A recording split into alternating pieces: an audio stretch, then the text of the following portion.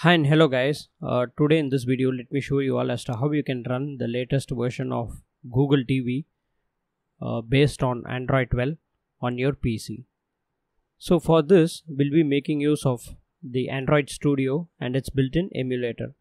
Say if you have your own doubts regarding this build, or say if you are skeptical, then I would suggest you to scroll over to the demo from the timestamps given below. Okay, so without any further delay, let us get started. To get started with, head over to developer.android.com/studio. I will leave the link for this in the description of this video. Click on the download Android Studio button, scroll down, accept the terms and conditions, and then click on this download button to download the Android Studio application. Okay, so once you have downloaded the Android Studio application, just double tap on that. When prompted, choose yes.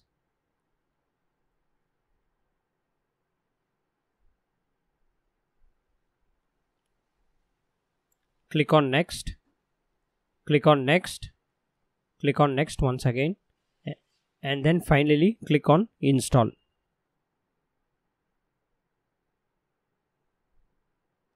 The installation is complete. Now click on the next button. Leave the start Android button selected and then choose finish. Okay, so now the Android Studio should start, and as it is you won't have the SDK. It will say no SDK found. Click on next. Okay, so in the screen make sure to select both the checkboxes and make sure that API 31 Android 12 is selected. And before proceeding further, please do make a note of this Android SDK location. We'll be making use of this in the later part of this video. Okay, so in the later part of this video, I'll be showing you as to how you can set this Google TV to auto start on boot with Windows. At that time, you would be needing this location. So please do make a note of the location of the Android SDK installation. And now choose next. And then choose finish.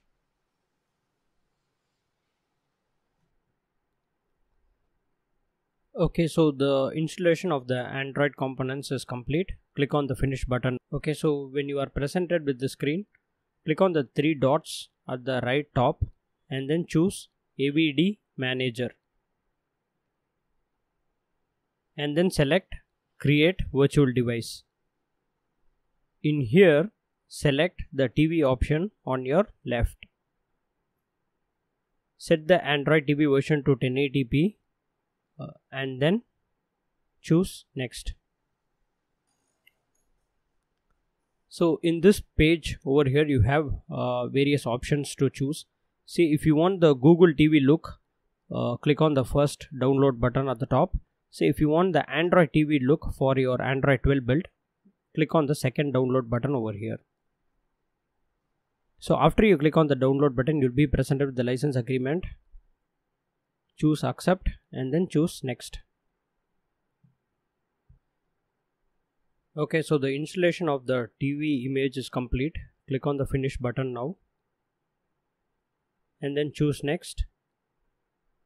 In this window over here, uncheck the option that says device frame, and from the drop down against the graphics, choose hardware. And now click on the show advanced options. Leave these two options unchanged. Scroll down and under the boot option, set it to cold boot. So every time the Android TV boots, it will boot as though it has been just powered up. Okay. So if you have a multi-core computer, set the number of cores that you want the Android system to use, and you can set the RAM availability over here and also the internal space over here. Okay, so once all that is done, you can then choose finish. And once you click on this launch button, your Android TV should launch.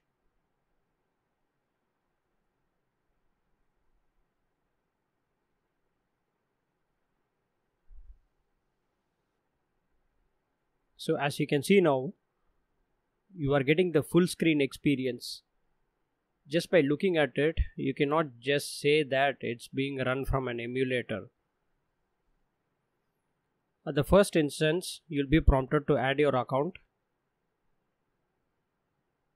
Add your account.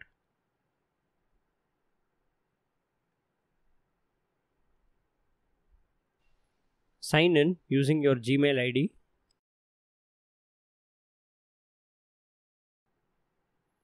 Okay, so now as you can see, I have signed in, and you can see the beautiful Google TV interface.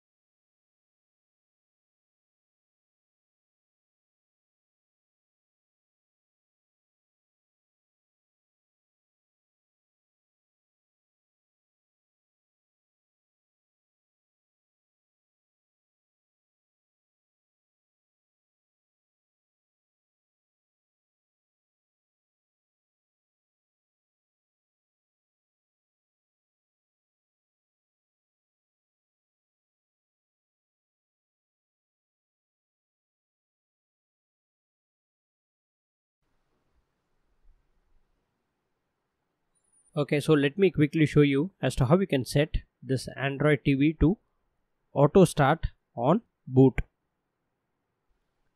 So in order to set the Android TV to auto start on boot, simultaneously press on the Windows key and the R key.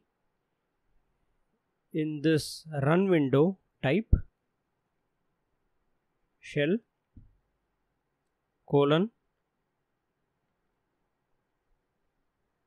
startup. Okay, so this will take you to a window, an empty window. In this window, right click and choose new and then text document. Give it a name. I will give it atv.txt.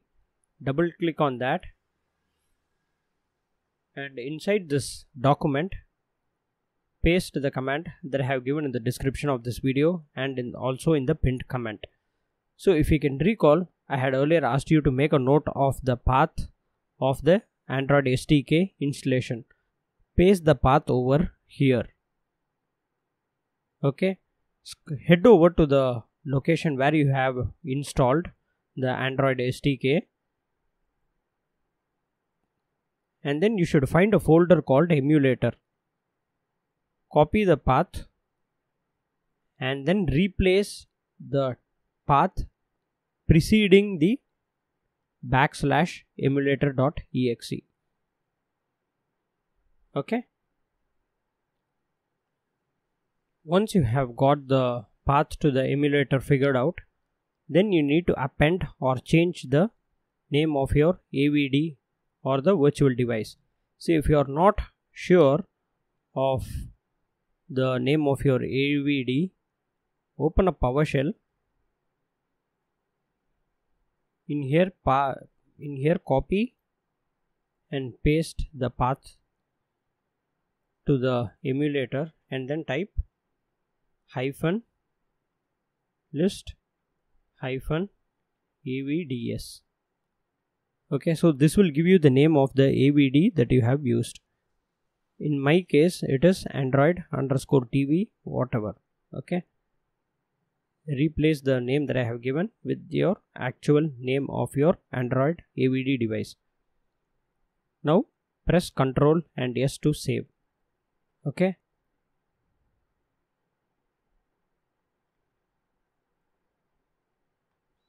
so before you exit, right click and choose more options and then rename, and remove the .txt and rename it as .bat. Okay, this will be a batch file, and then choose yes. Okay, so once the Windows reboots, you should have the Android TV launch automatically.